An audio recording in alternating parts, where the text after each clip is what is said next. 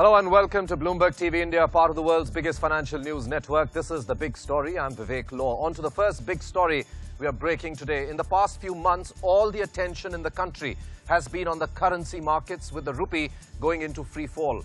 But who are the big traders dominating India's currency markets? Just the way we have shown you for the last 1 year how the Indian equity markets have been dominated by algorithmic high-frequency traders. Now in the currency market, we find the top positions being taken by some domestic NBFCs, some global commodity players, and interestingly, some jewelers as well. And of course, some completely unknown individuals. So here are the biggest currency traders of India on the National Stock Exchange, which now has the maximum volumes when it comes to currency. You've got Louis Dreyfus, and I'll come to a little bit more about who Louis Dreyfus is in just a bit. That's the #1 trader. The client, #1 client on the National Stock Exchange when it comes to currency. We're talking about a certain 6-month odd period. There's Zaveri and Company. It's an Ahmedabad-based company. More on that a bit later. That's the #2 currency trader in the country.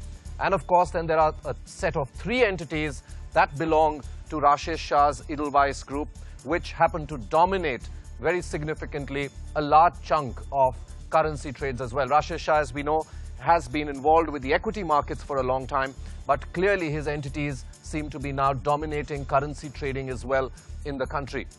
Moving on, so who is Louis Dreyfus? It's a 150-year-old French commodities giant, $57 billion in revenues in 2012. That is the #1 currency trader in this country. Let's move on to going to the MCX, which is the second biggest exchange when it comes to currency and was perhaps the first to really take off. Interestingly, the #1 trader, currency trader on MCX is Kunal Kataria, who also happens to have a broking entity called KAYS Forex. In the broker category, KAYS Forex is #3, but as a client, it's clearly a prop book here.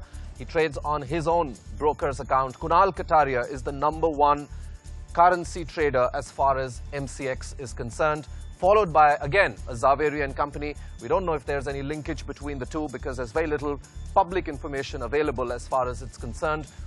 And, of course, the only global FII that figures as a client is Bank of America in the top lists across, in fact, both the exchanges. You look at the brokers, the big brokers. SMC Global is #1 on MCX. Zaveri Enterprises. Again, we don't know if there is any connection between the two because, as I said, very little information available. And KAYS Forex, about which we've already talked. Moving on. There seems to have been a significant churn as far as the top traders are concerned in currencies. A quick look at what was the changes from May as of February 2013.